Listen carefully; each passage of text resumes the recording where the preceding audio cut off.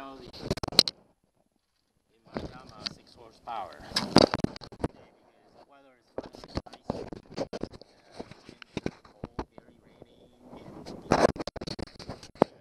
finally have to replace the water impeller, because last time I did this or started the motor actually choked, and the water streams stopped to shoot out. So time to replace the water impeller. So what I'm going to do is try to disengage whatever that's in there for the clutch or the shifting, I'm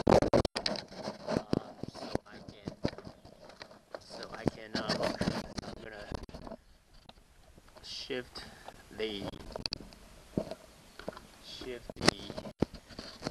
the shifting bar here, handle here, and you can see this steel cable actually move up and down. See that? This is the reverse, and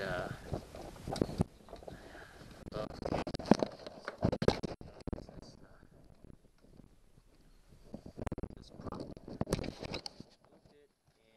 see if it's gonna do the trick. Okay, so looks like that did the trick, but it's very interesting that yeah, it's not quite, because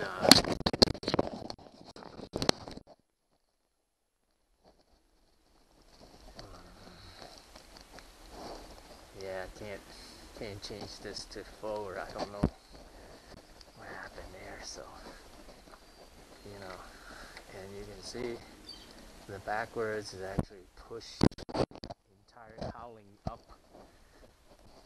Now it locked in reverse, and now I just back to neutral, and now the prop can spin and everything. But it's kind of weird that I cannot do forward. So trying to see what's going on here. Okay, so I just with one hand, it's just difficult. You see that it just moved from neutral. Now it's neutral. This is reverse, but the cowling just moved up. So kind of weird. When you do the forward, you can see the forward is just forward like that. So I'm gonna have to remove the what do you call that?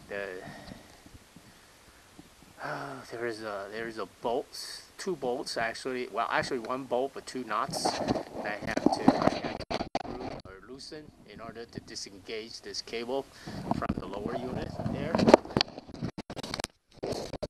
Handle control to the prop here. Because whenever it's put into the forward gear, the prop just cannot turn freely. Can only be turned in one direction. Okay, so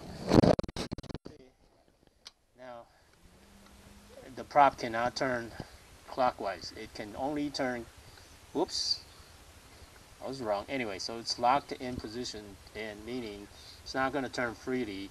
It's engaged, so it will start whenever the motor is fired up. Forward. You can see here, move to neutral and reverse, and back to neutral and forward. So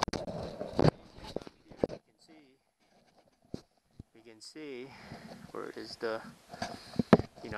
that is the pivot for the gear, and you can see if I move forward, and you can see that pivot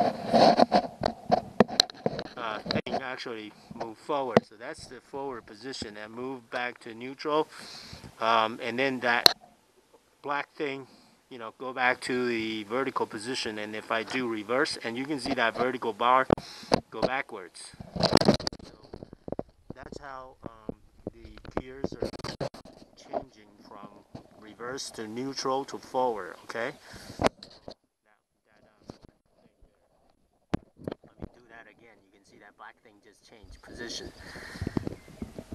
Here to neutral, and here here to forward. You know, neutral, reverse, neutral, forward, and I think maybe I'll just remove there so that the cable will disengage from that. I'm not, which I don't think is an easy task. There may be something down there that I can disengage.